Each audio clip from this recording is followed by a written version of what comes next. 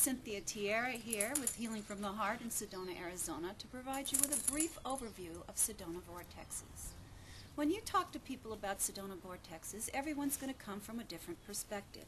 Some people look at it in a scientific way, some people look at it in a sacred way, some people look at it in a spiritual way, or any combination of these, and all of these ways are appropriate. The thing that most people will agree about is that a vortex is an area of strong natural energetic flow. I see it as a personal spiritual experience when you go to a vortex. It's important to release your expectations, connect with the energy, and just allow your own experience to flow.